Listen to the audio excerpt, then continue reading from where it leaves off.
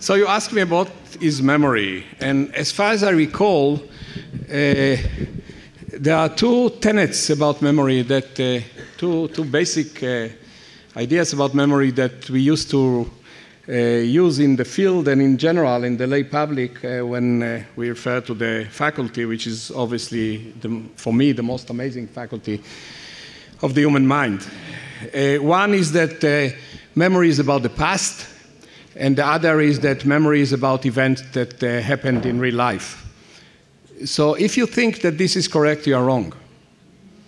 Memory is not about the past, and memory is not about reality. And I'll try to explain. Of course, it's an hyperbola. Don't take it for granted, but if you listen to politicians, you probably understand the second one. I will try to explain the meaning of it. First of all, to understand why memory is not necessarily about the past, not necessarily about what happened in reality, you might wish to consider one basic element of memory, and that's that memory is not monolithic. That this is not related to me. No, that's fine. We can. You'll have a test on that later on. This is one way of doing this. What does it mean to simulate the brain, and why we must do it? No, it's not yours. No, I'm repeating it so I can. So memory is not monolithic. We have many types of memories. 95% of our memory is a memory that we use without even being able to understand that we use it. I'll give you an example. Some of you drove here. They used their car. Hopefully there weren't lots of traffic jams. I didn't drive here today. And if I am going now to ask you what did you do while you drove your car, there is no way you can remember what you did. You probably thought about something else. You didn't pay attention to your car and to what you're doing with your car unless you saw a blue, I think it's blue, rotating light in your mirror. At that point in time, you start paying attention. So this is the major difference between the two types of memory that we have. Two types of memory that we have. One of them is the memory in which we pay attention to the fact that we use the information, and the other one is the one that we don't. And as I said, most of the memory that we use in our daily life is a memory that we don't pay attention to the fact that we use it. And I wish you, just before going on, not to remember the fact in the following way. I once asked a student, and they told me there are two types of memories, one in which you remember the cup, and the other one in which you don't. So this is not what I meant. I meant is that sometimes you pay attention to what you do, and sometimes you don't. And one of the most cherished memories in our life is the memory of events that occur to us in our own life. This is called episodic memory. Any memory, including episodic memory, undergoes a process of maturation. It starts with the encoding of the memory, with the acquisition of the memory, then it matures, and then it becomes long-term memory.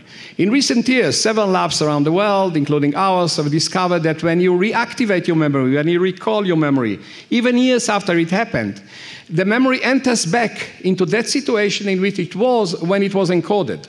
And one of the faculties, one of the attributes of memories when they are encoded is that they are very labile, they are very plastic, and you can change them. You can block them for a while after, you can change them, you can alter them, you can modify them for a few minutes to a few hours after you encode them. And now we know that we can do that also after we activate them, after we recall them. This leads to a very interesting issue.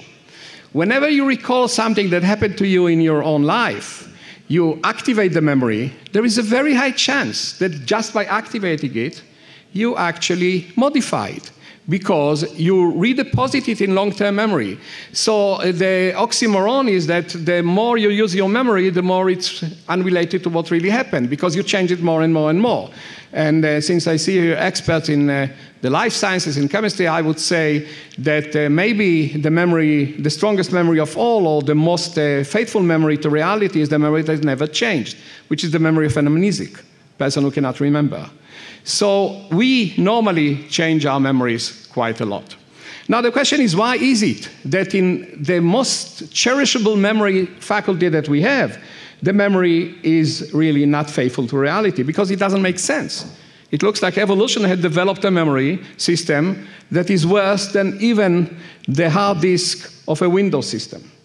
It doesn't remember well. Why is it?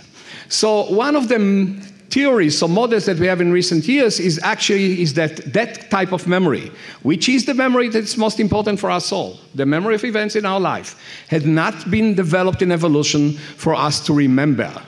It had been developed for something else. What is this something else? When you recall something, you perform a mental time travel to the past. Try to think about it. When you recall something, some events in your life, you do a mental time travel to the past. While doing mental time travel to the past, you actually can also do mental time travel to the future. You can simulate events that might happen in the future. Like, for example, what will happen if I go outside and try to catch a taxi? I can imagine, I can have a scenario. Think about things that are more important than that. So we think now that the memory system, which is most chosen by us all, which is the episodic memory system, had been evolved not in order to remember necessarily the details of events in our life, but to enable imagination, to enable mental time travel to the future. So memory is not necessarily about the past, it's about the future.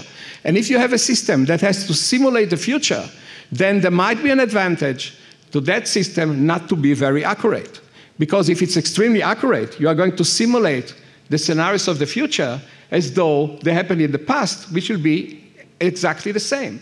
Which means you are going to think that the future will be exactly like the past, and here goes imagination, and if you wish to have some political connotations, you can carry them for the recession. Thank you very much.